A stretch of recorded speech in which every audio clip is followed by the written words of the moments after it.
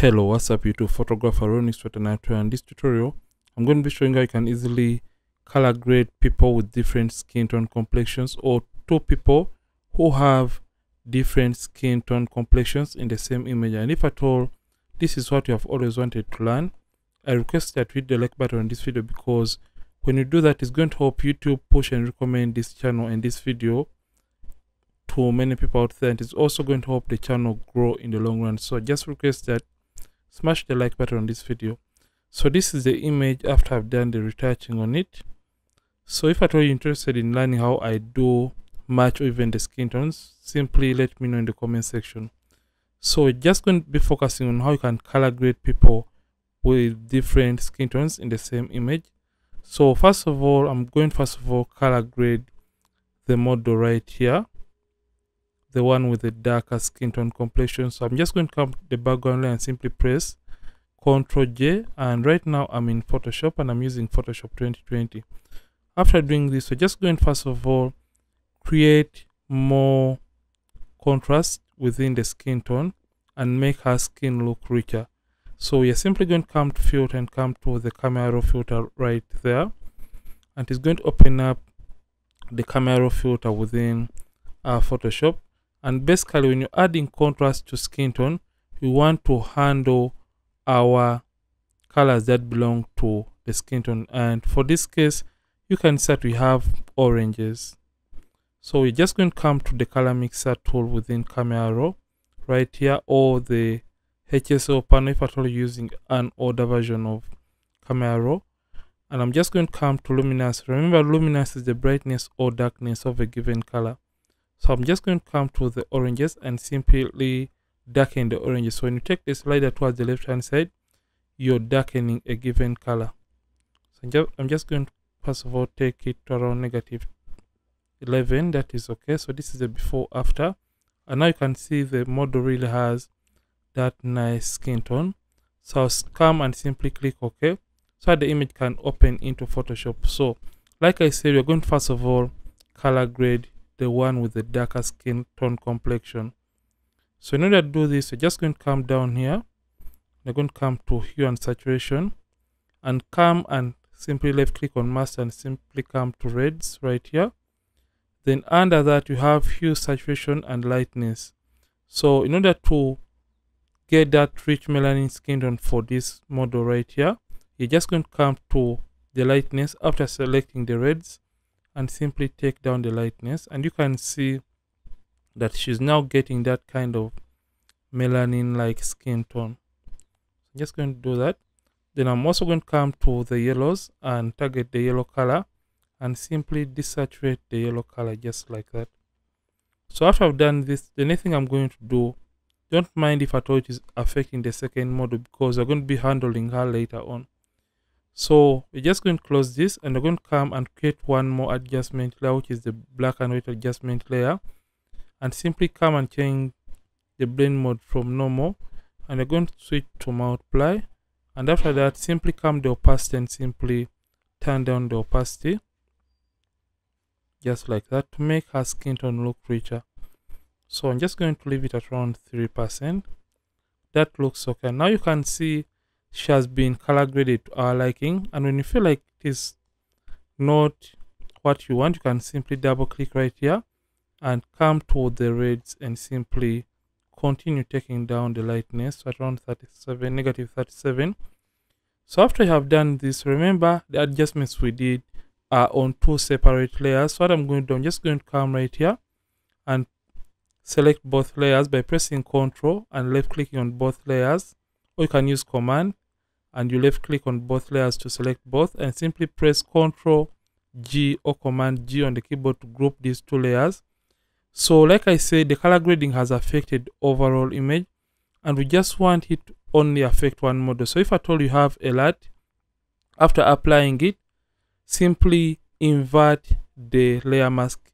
So what I'm going to do, I'm just going to create a layer mask alongside or on this group by clicking on the layer mask icon right here.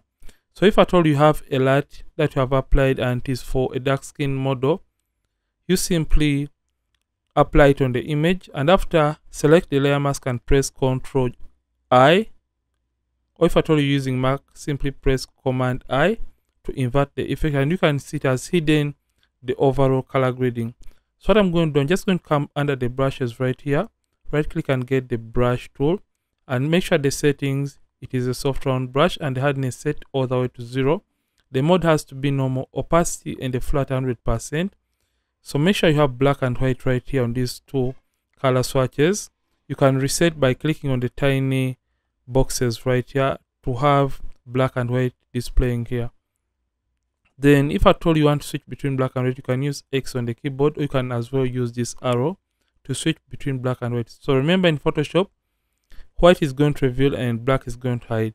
That is why the color grading was hidden behind this black mask. So with the white brush, we're going to be painting back the color grading onto the darker skin complexion model right now. So I'm just going to left click and hold down and simply painting the color grading on only the dark skin complexion model. So you can take your time trying to do this, because you always want to be perfect at the end of the day. So I'm just going to be painting on the skin. You can increase on the size of the brush by using the bracket keys on the keyboard, and if at all your brush is showing a plus icon like this, simply press the caps lock key and it's going to bring back the circular formation for the brush tool within Photoshop. So you have to paint on every area that contains her skin tone. And if at all you paint where you didn't want to color grade, simply press X on the keyboard, and that is going to enable you paint back black onto the areas you did not want to affect in the first place. So I'm just going to be painting just like this, and you can see it is now color grading only the one with a darker skin tone complexion. And after we have color graded the one with the dark skin complexion, we are going to be handling the one with a lighter skin tone complexion. So let me just do this. So you can see the before after we have not affected the one with the lighter skin tone complexion. So if at all you want to color grade the one with the lighter skin complexion, you can come back and simply come right here, and you can simply desaturate the yellow or the yellows of this model right here by coming back to our filter and selecting the middle layer filter. Then you come to camera raw filter and you can simply play around with the saturation values of this model right here. But if at all you do this, it's also going to affect this model. So what we're going to do, we're just going to first of all create a stamp visible layer by pressing Shift Alternate Control E on the keyboard, or you can use Shift Option Command if at all you're using Mac. Then simply come to filter, come to the camera raw filter, and when you come to the camera raw filter, you can simply come and play around with the saturation values of the orange color or even the yellow. So I'm just going to come to our color mixer and come to hue, saturation, luminance. So we are just going first of all slightly darken her by taking down this to -3 and coming the saturation and simply taking down the saturation, because we don't want the oranges to be too much or overly saturated, just like that. So around -8. So before after, and now you can see that this looks better, and you can now come and simply hit OK.